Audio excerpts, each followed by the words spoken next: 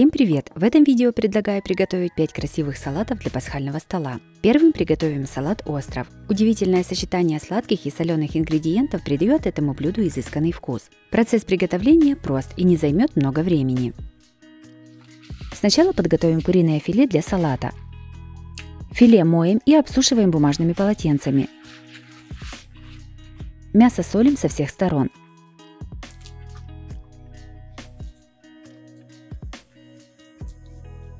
Посыпаем приправой для курицы.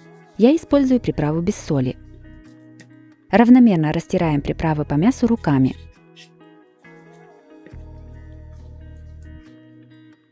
На сковороду наливаем растительное масло и ждем, пока оно нагреется.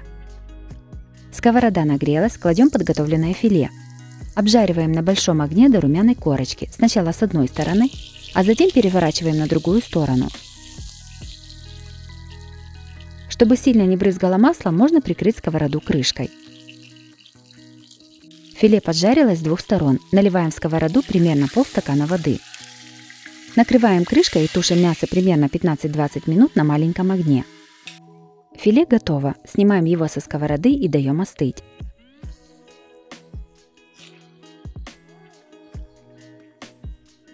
Остывшее филе нарезаем сначала на пластинки,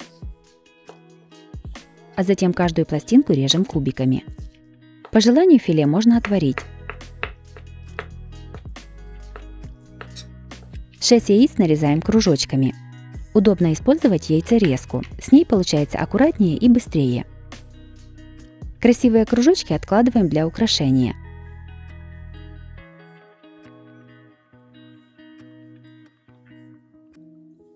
Оставшуюся часть яиц нарезаем кубиками. Одну банку ананасов нарезаем небольшими кусочками.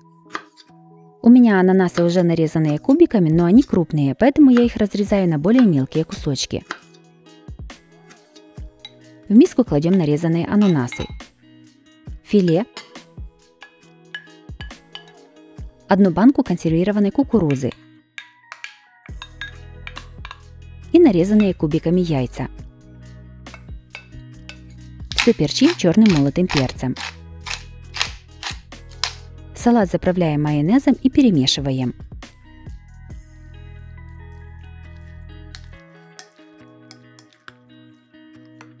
Салат выкладываем горкой на большое круглое блюдо. По краю салата выкладываем кружочки яиц, которые оставили для украшения.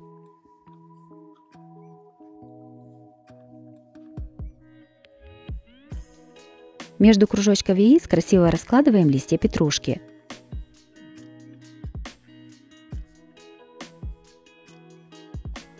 Также салат украшаем половинками грецких орехов. Салат готов, можно подавать на стол. Салат «Тропический остров» получился очень вкусным и оригинальным. Готовится быстро и просто.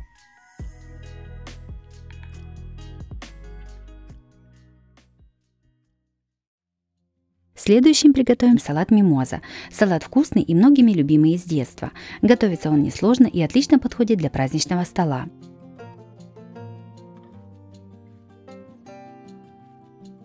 Сначала маринуем лук для салата. Одну небольшую луковицу нарезаем кубиками. Я использую только половину луковицы, так как она у меня большая. Нарезанный лук кладем в небольшую мисочку. Сюда же насыпаем пол чайной ложки соли, 1 чайную ложку сахара. И наливаем 2 столовых ложки 9% уксуса.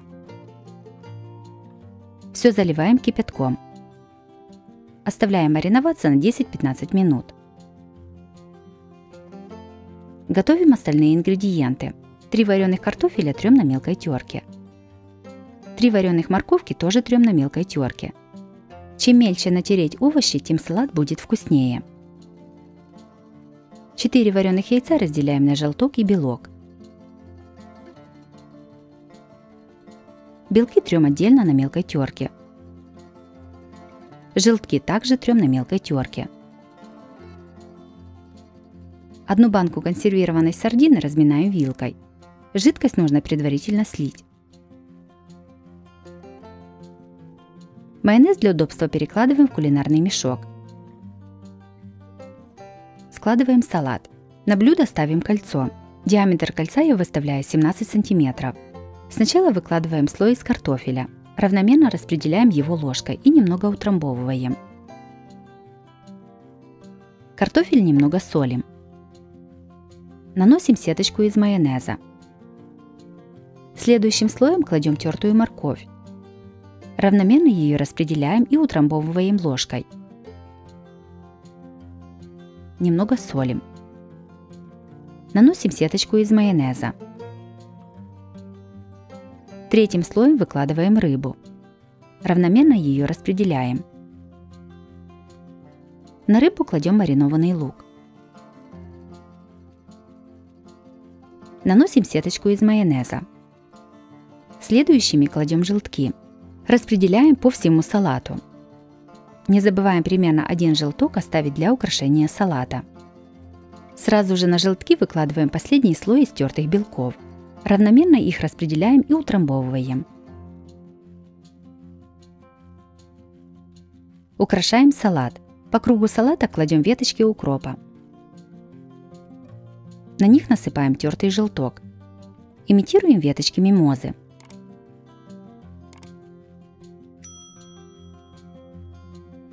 Салат накрываем пищевой пленкой и ставим в холодильник настояться.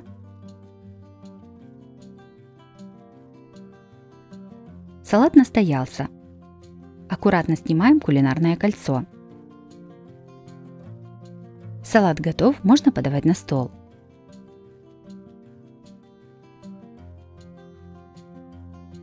Салат мимоза получился очень вкусным и красивым. Он прекрасно подходит на любой праздничный стол. Готовится несложно и продукты все доступные.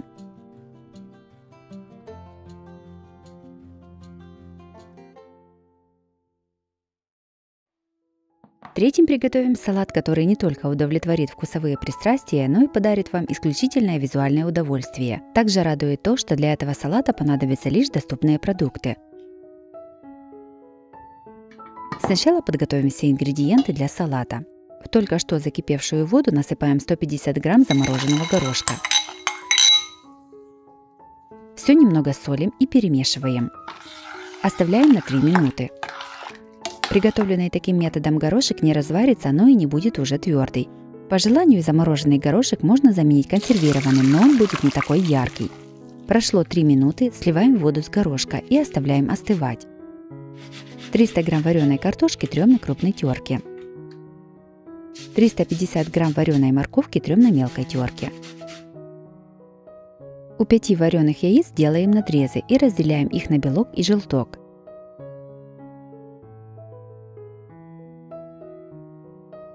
Белок трем на крупной терке.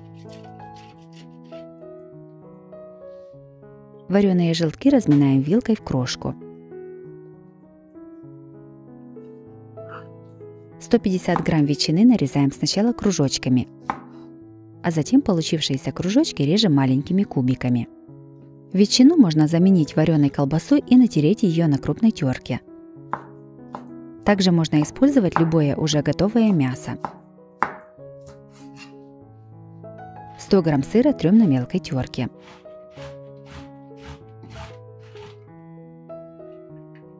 Пучок зеленого лука измельчаем ножом. Вместо зеленого лука можно использовать белый репчатый лук. Его желательно замариновать.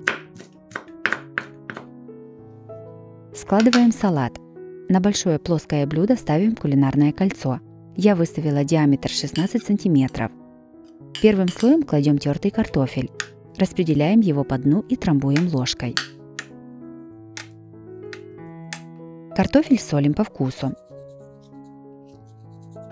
Наносим сеточку из майонеза.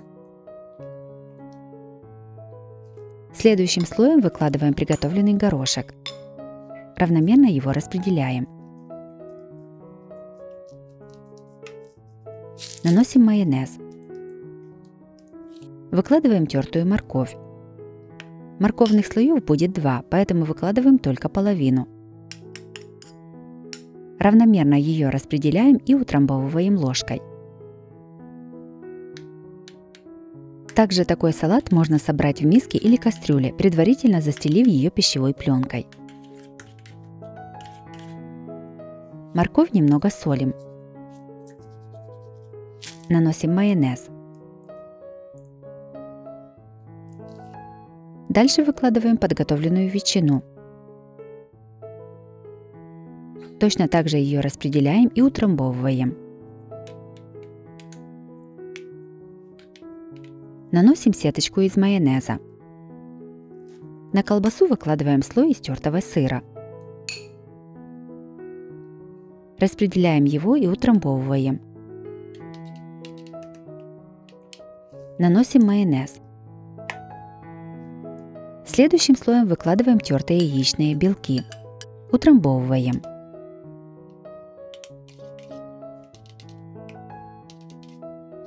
Наносим майонез. Сверху выкладываем оставшуюся морковку. Распределяем и утрамбовываем. Морковку немного солим. Делаем сеточку из майонеза. Насыпаем нарезанный зеленый лук. Равномерно его распределяем. Сеточка из майонеза. Затем выкладываем консервированную кукурузу. Ее понадобится полбанки, это примерно 170 грамм. Равномерно ее распределяем.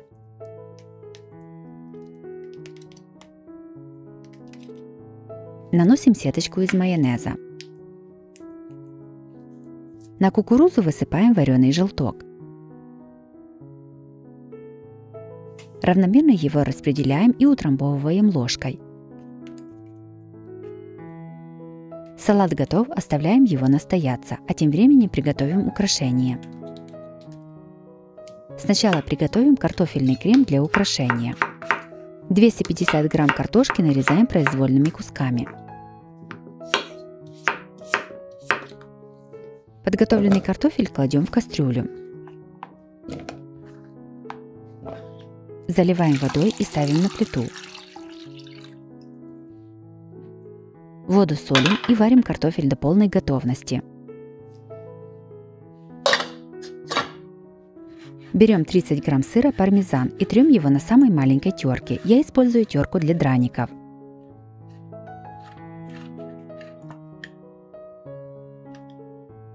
Картошка сварилась, воду сливаем, а сам картофель разминаем вилкой или картофелемялкой.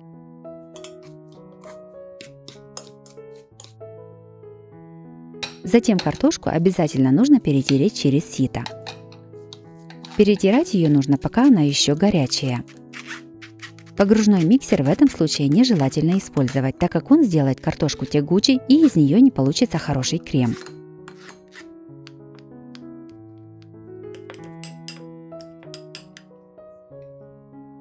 В теплый перетертый картофель добавляем сыр пармезан и 80 грамм сливочного или творожного сыра. Все перемешиваем до однородности. Если крем получается сильно сухой, то добавьте майонез. Также можно приготовить крем только из картофеля и майонеза.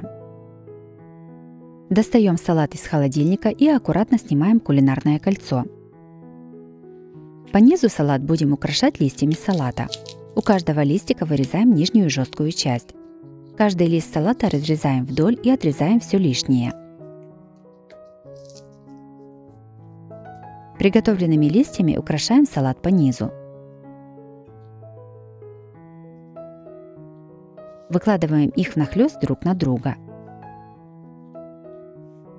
Приготовленный картофельный крем перекладываем в кондитерский мешок с насадкой. Я использую вот такую насадку от фирмы «Отека» номер 510. Картофельный крем отсаживаем сверху на салат. Чтобы каждый цветочек остался на своем месте, я немного помогаю вилкой. Если картофельный крем получился слишком плотный и тяжело выдавливается, то его можно развести майонезом до нужной консистенции. Также можно развести крем молоком или кипяченой водой, но делайте это постепенно, наливая каждый раз небольшое количество жидкости. По низу салат также украшаем картофельным кремом.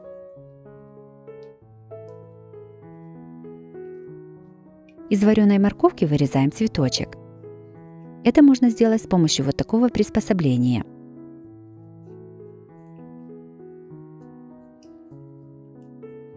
Получившуюся полоску скручиваем в розочку.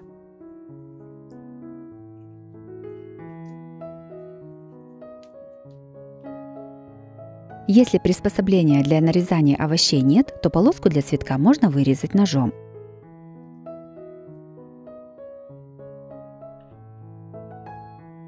Я подготовила 5 цветочков из морковки. Цветы аккуратно выставляем сверху на салат. В каждый цветок я кладу ягодку клюквы.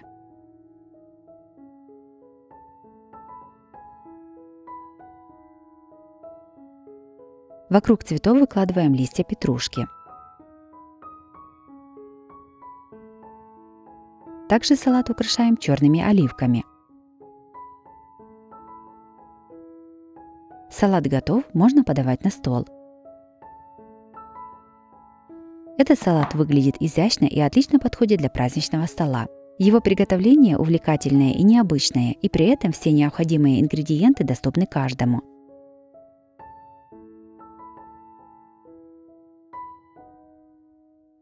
Несмотря на простоту ингредиентов, салат получается очень вкусным.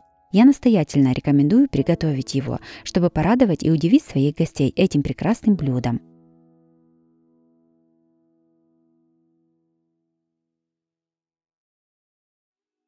Четвертым приготовим эффектный и очень вкусный салат «Пасхальное гнездышко». Такой салат станет настоящим украшением праздничного пасхального стола. Начнем с приготовления натуральных красителей для перепелиных яиц. Для голубого красителя шинкуем примерно 150 грамм краснокочанной капусты. Капусту перекладываем в сотейник и наливаем 300 грамм воды. Ставим на огонь и варим примерно 20 минут. Горячий краситель процеживаем через сито и кладем в него вареные, уже очищенные перепелиные яйца. Для красного красителя трем на мелкой терке 150 грамм сырой свеклы. Тертую свеклу заливаем 100 граммами кипятка. Перемешиваем и даем настояться примерно 10 минут. Получившийся краситель процеживаем через сито и кладем в него перепелиные яйца. Для получения желтого красителя в стакан насыпаем 1 чайную ложку куркумы. Заливаем примерно 100 граммами кипятка и перемешиваем. Сюда же кладем перепелиные яйца. Пока красятся яйца, готовим салат. 300 грамм шампиньонов нарезаем пластинками. Подготовленные шампиньоны выкладываем на раскаленную сковороду с подсолнечным маслом. Обжариваем грибы на большом огне до испарения всей жидкости, а затем уменьшаем огонь до среднего и жарим грибы до появления красивых золотистых бочков. В конце жареные грибы солим, перчим, перемешиваем и снимаем с огня. Готовим остальные ингредиенты. 1 большую вареную картофелину трем на мелкой терке. 2 отварных морковки тоже трем на мелкой терке.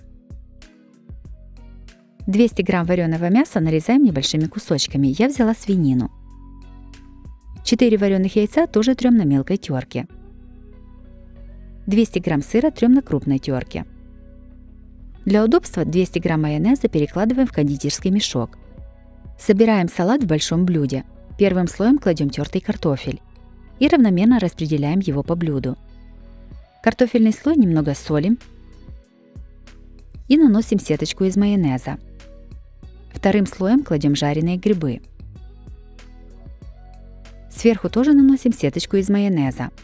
Следующим слоем выкладываем тертую морковь. Начиная с этого слоя и дальше в центре салата делаем небольшое углубление для будущего гнездышка. Морковь немного солим и покрываем майонезом. Четвертым слоем кладем нарезанное мясо. Делаем сеточку из майонеза. На мясо выкладываем тертые яйца и не забываем сформировать углубление в центре салата. На яичный слой тоже наносим сеточку из майонеза. И последним слоем выкладываем тертый сыр, покрывая салат сверху и по бокам. Прошло примерно 40 минут. Перепелиные яйца уже окрасились. Вынимаем их на тарелку. Центр салата украшаем листьями петрушки и выкладываем на них крашеные перепелиные яйца. По бокам салат тоже украшаем крашенными яйцами и листиками петрушки. Салат «Пасхальное гнездышко» получился необычным, красивым и очень вкусным. Готовить его совсем несложно, и он обязательно станет изюминкой вашего пасхального стола.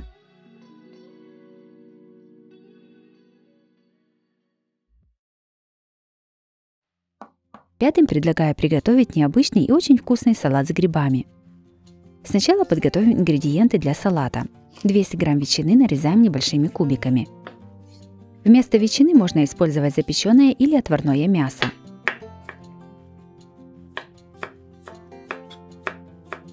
Четыре вареных яйца трем на крупной терке.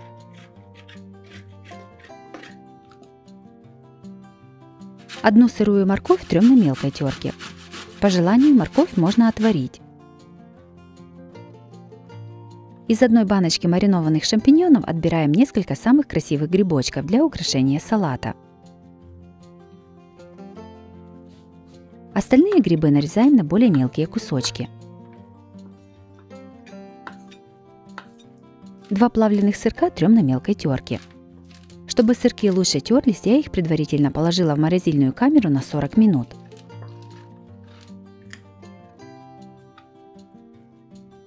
Одно большое кисло-сладкое яблоко разрезаем на четвертинки. Вырезаем семена и срезаем верхнюю шкурку.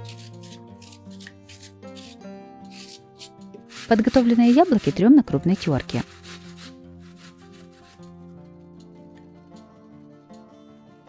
На яблоки наливаем 1 столовую ложку яблочного уксуса и перемешиваем. Уксус можно заменить лимонным соком. Это делается для того, чтобы яблоки так сильно не потемнели. Складываем салат, ставим большое плоское блюдо и на него ставим кулинарное кольцо. Я выставила диаметр кольца 16 см. Первым слоем выкладываем нарезанную ветчину. Распределяем ее по дну и трамбуем ложкой. Наносим сеточку из майонеза. Следующим слоем кладем тертые яблоки. Равномерно их распределяем и прижимаем ложкой. Наносим сеточку из майонеза. Затем кладем нарезанные шампиньоны. Распределяем по салату. Наносим сеточку из майонеза. Выкладываем слой из тертых яиц. Равномерно их распределяем. Немного солим. Утрамбовываем ложкой. Наносим сеточку из майонеза. Следующим слоем кладем тертую морковь. Распределяем ее по салату. Немного солим. Утрамбовываем ложкой. Наносим майонез. Последним слоем выкладываем тертые сырки. Равномерно их распределяем. И немного утрамбовываем. Оставляем салат настаиваться и займемся подготовкой украшения. Соленую соломку кладем на доску и укорачиваем ее так, чтобы она получилась на 1-2 см выше салата. Всю соломку делаем одинаковой длины.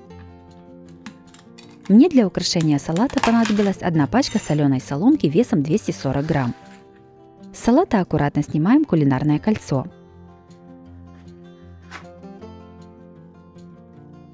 По бокам салат обмазываем майонезом. Я это делаю с помощью ложки.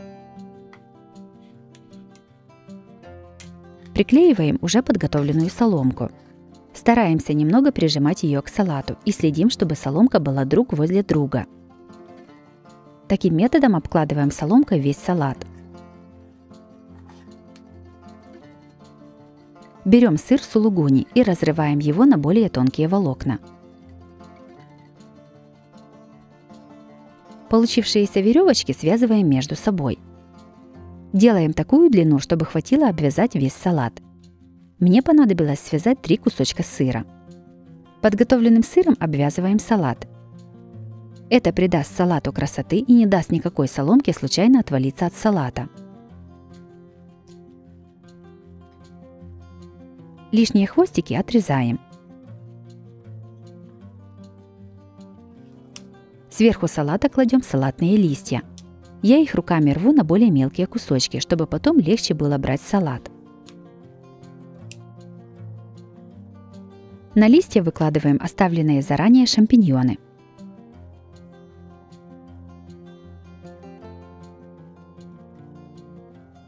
Помидоры черри разрезаем поперек на две половинки.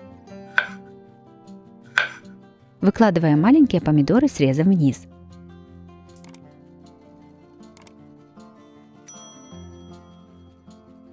Также салат можно украсить другими грибами. Я взяла опята. На помидорах зубочисткой, смоченной в майонезе, делаем белые точки, имитируя мухоморы.